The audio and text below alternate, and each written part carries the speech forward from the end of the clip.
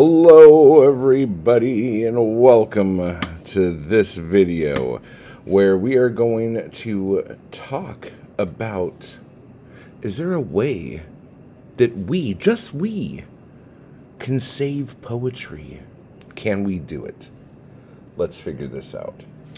So I'm bringing this up because a funny thing, I was listening to an old Slee Ricketts secret show episode where Bucks and fucking Brian where they were talking about this guest that was on Poetry Says, who was the head of a publishing company that is not doing well. And he made the statement that, you know, if everyone who read poetry just bought one poetry book every month, the poetry industry would be fine. It's a crazy statement-ish. And then, like, Bucks and Brian were talking about that, trying to figure it out, and going back and forth on how silly the statement was for the most part. And then they started getting into, like, the arts and should the government be putting money into the arts and all this other shit. And it got, like, really hairy. And it's a good episode. I really, really enjoyed that episode. Something struck me about this whole thing. And when the publisher is saying, you know, if only everyone would buy one poetry book a month, like, poetry would be fine. I'm sitting here going, I have a lot of customers that buy at least one of my books a month, you know? But he's not talking about me. He's talking about the publishers who put out, like, books and send them to stores and all this shit. And then that got me thinking. I'm like, I feel like, at least, like, my poetry and the people who I work with's poetry is doing really good, you know? So maybe the problem here is the fucking publishers. Like, I think poetry's fine, and there's tons of people on Instagram who are killing it with poetry. There's people on YouTube who are killing it with poetry, and then getting book deals on top of it. Jesus fucking Christ. So it seems like maybe some of the publishers just aren't very good at their job and can't seem to keep the fucking lights on if, you know, they can't fucking do the thing. The other thing here is if we're talking about it from this side, is if you want someone to buy at least one book of poetry every month, you have to be able to release good fucking content.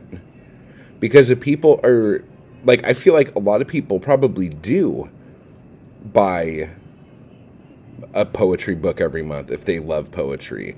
But it might not be new releases because a lot of the new stuff isn't very good. Or a lot of people aren't into the new stuff and they like the old stuff. So they buy, like, collections of people who they already know they love, that they want more of their stuff, you know? But that doesn't help you either if you're only putting out new shit. So, again, this comes to business. And if the poetry you're putting out isn't selling, there's two things there. A, either the people who like poetry don't like the poetry you're putting out, or B, you don't know how to market your poetry, so the people who do like poetry don't even fucking know you exist. Okay? So sitting there and fucking going, God, if only people would just buy one book. Like, what the fuck is that? You want people to reward you for being a fucking bad businessman? That's a fucking dumbass fucking thing to do. Because then more people will be buying books, and however you have mucked up this business, you will continue to muck it up. Now with more money to lose. Like, what the fuck is that? I don't know. Like, and then if we talk about, like, well, you know, this is the poetry that's being made right now in this area, so it should be documented. And that I'm all for. I'm all about that. But I don't know if that's a good business model. That just sounds weird to me. But this other thing came up. It's funny that this came up because over the last 2 weeks, I've gotten a few emails from people asking me if I have a subscription service, like for my chapbooks, since I put them out all the time. And I have, but I never really talk about it because it's never really been a thing. So I'm thinking maybe I should talk about it a little bit here, because I am selling poetry books every month to people. So maybe since I'm doing the thing that he said should be done, I should let everyone know that I'm doing that thing. So here's the deal. I just lowered all my prices on Patreon. Okay. So on Patreon, I have a digital, it's called Digital Plus, where you get a PDF download of a chapbook every month. And I think what I'm going to be doing is I'm going to be doing older chapbooks. So you'll get a PDF version of an older chapbook. And then you get other stuff like the poetry I post on there, the music I post on there, things of that nature. Any kind of like broadsides or prints that you could download and print out if you want to do that. Then there's the postcard tier. And the postcard tier gives you like the digital stuff plus like one of these postcards with like a poem on the back, signed and numbered and all that shit. And then there's the chapbook plus, which gives you all of the shit I already talked about plus the postcard. And I'm going to throw the blood rag in with that stuff and also whatever chapbook I'm putting out that month. Okay. And then sometimes if I do more than one chapbook in a month, maybe you'll get both of those, you know? So we'll see how that goes. But anyway, so all those prices have come down. So if you go over to, I think it's patreon.com/MattWall, you can see the different tiers. Or if you go to IHateMattWall.com, you can do that.